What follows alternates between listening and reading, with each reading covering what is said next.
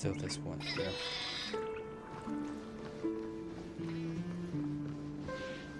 It's a pity you made it out of the sandpit alive. Sunday is just beyond this door. From my limited understanding, he's not someone easily handled. Are you prepared? Yeah. Only I believe he's the one who should be prepared to face me. Tell me about your plan. I don't have a plan. I'll just play it by ear. There are only two kinds of bargaining chips when dealing with people. Benefit or fear. Looks like sincerity isn't in your dictionary. Am I not sincere enough? There's no need to emphasize it. We've got to make good use of death. That man's sister is dead. He won't be able to turn a blind eye, and that's fear. And I'll help him find the murderer. He can't do it due to his status and position, but I can. And that's benefit. Fear and benefits. On what basis do you believe he's incapable, necessitating the delegation to someone from a rival faction, the IPC? Simple. Because that murderer could very well be a traitor hiding inside the family. Do you mean the Galaxy Ranger whom you accuse? That was just an excuse, good doctor. There's something wrong with that woman, and we need someone who can keep her in check. It's better to minimize the variables outside our control while we execute our plans. Moreover, I need to know her identity. If I'm lucky. She could be an important pawn. And it's good to have more helpful friends when dealing with this matter.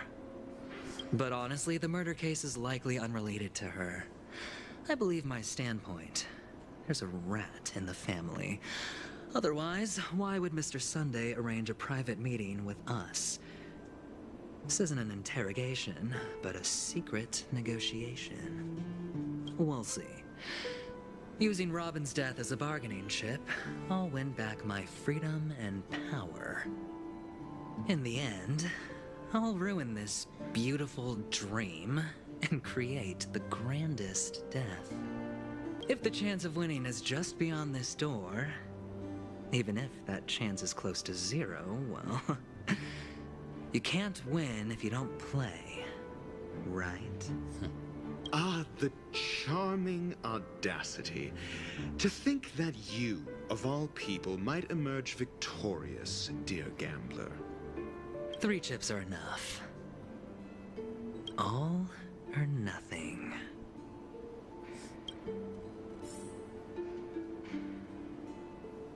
All right.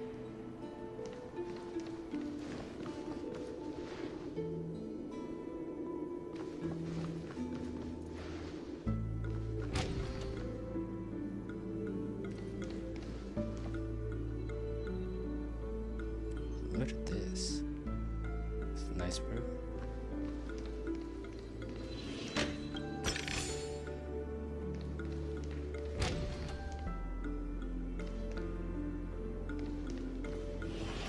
It seems my puzzles are too effortless for you, IPC Ambassador.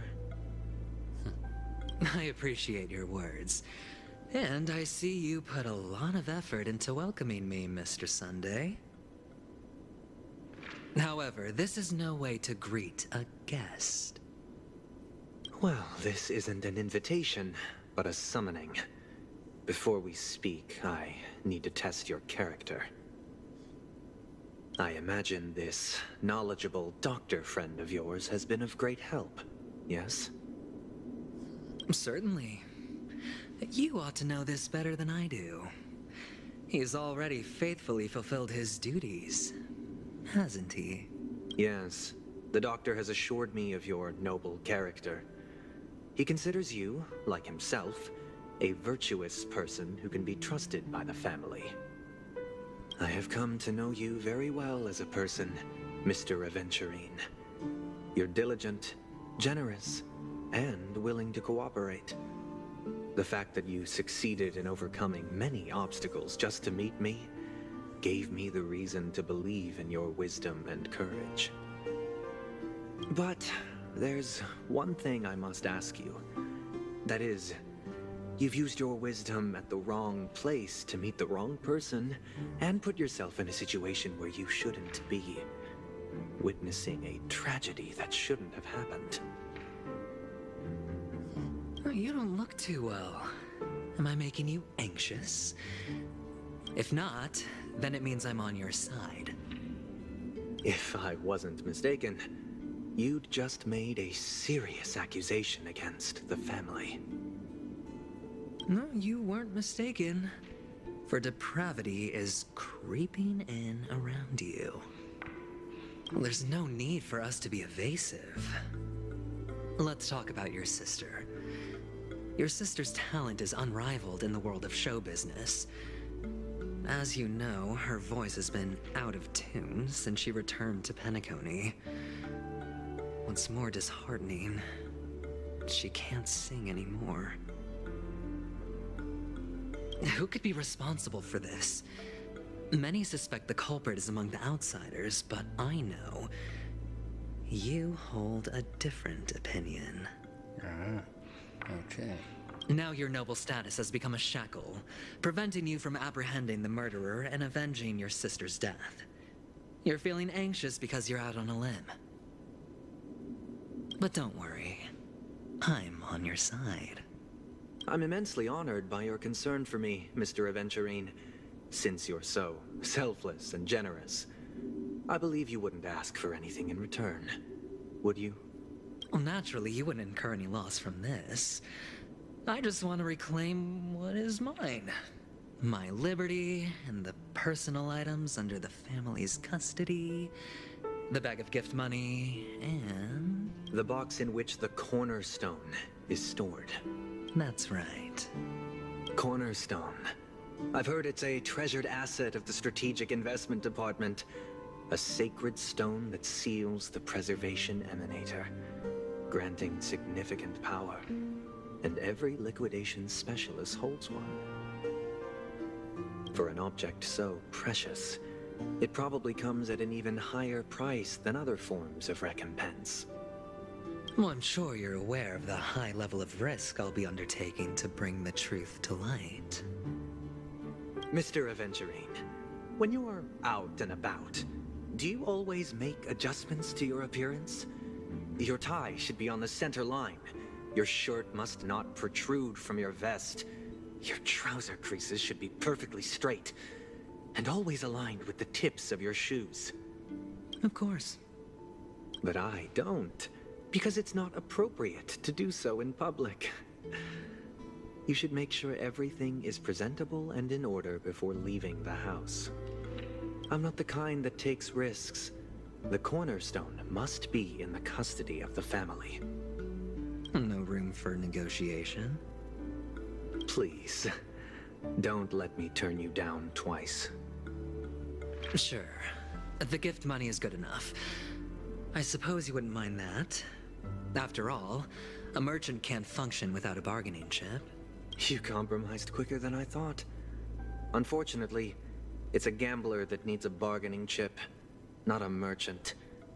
I can give you your gift money, but before that, I want you to tell me.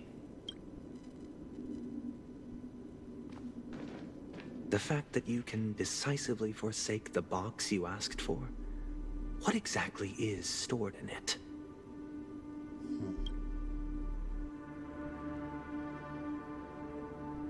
Oh, triple-faced soul, please sear his tongue and palms with a hot iron, so that he will not be able to fabricate lies and make false vows.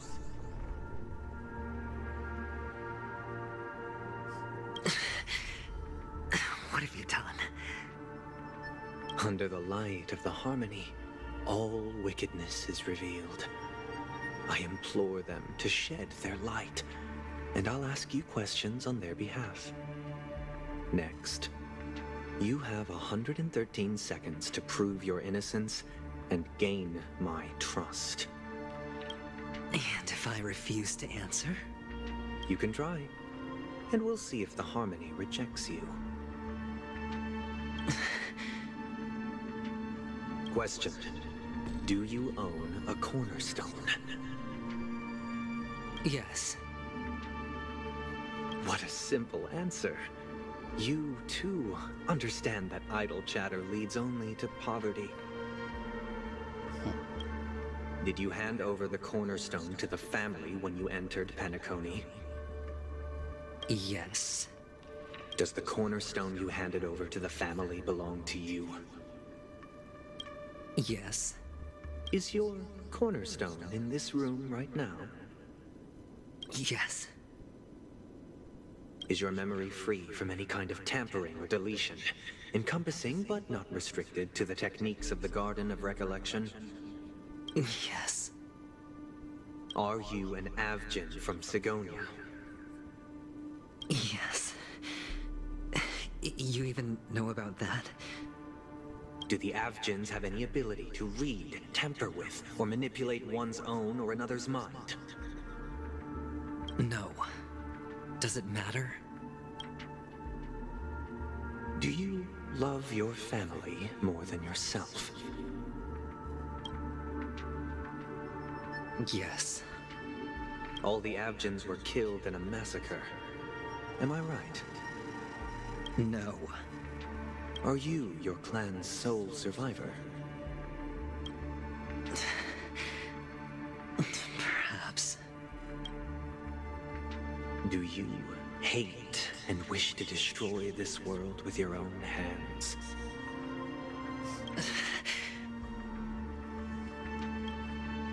I don't know. Wow. Interesting. Now, the final question. Can you swear that at this very moment, the Aventurine stone is safe and sound in this box?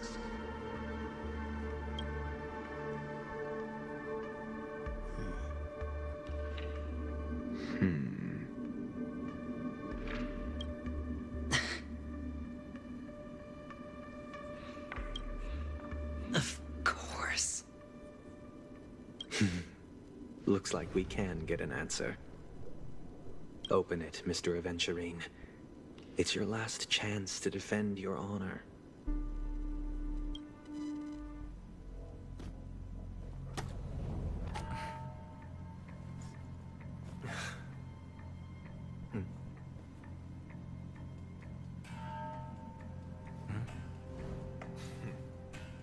Please.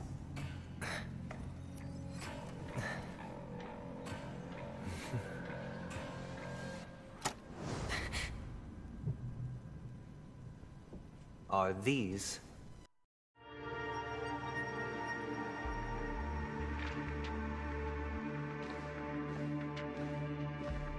Since you came as promised, learned doctor, does this mean that you are willing to take the side of the family in this farce?